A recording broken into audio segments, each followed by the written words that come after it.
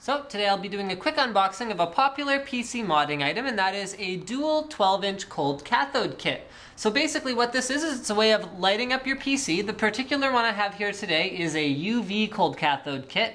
So you can get it in a variety of colors, including blue, red, green, purple, yellow, white, and UV. Now the difference between purple and UV is purple is actually intended to throw purple light into your case, so your whole PC will glow out purple, whereas a UV cathode kit is more designed to allow UV reactive things inside your case to glow whatever color they happen to be. So, I mean, if you look directly at a UV cathode, it will look purple, but the main purpose of it is to be a black light. So if you're looking for something that will actually light up your case, you're looking for a color other than this one. So why don't I explain everything that comes with it. First of all, you've got 5 pieces of Velcro, 4 small ones and 1 big one. The 4 small ones are for using at either end of the cathodes and then mounting them to something in your case, so you stick them on. Really, the Velcro that's included isn't great quality. I'd recommend picking up some double-sided tape or some industrial Velcro from your hardware store if you really want them to stay put.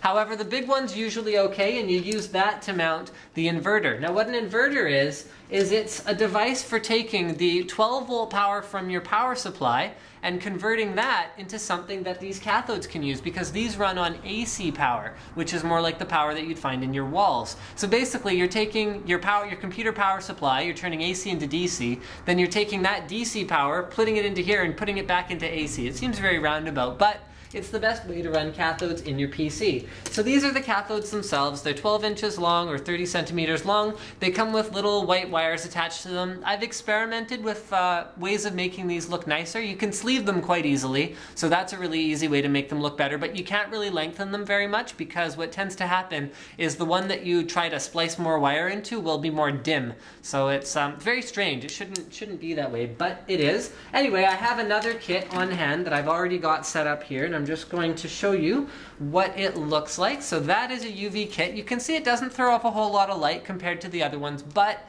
you do have the advantage, as I showed in my ModSmart SATA cable unboxing, of making other stuff glow. So that effect is very cool. Thank you for checking out my unboxing of the Logisys 12-inch cold cathodes.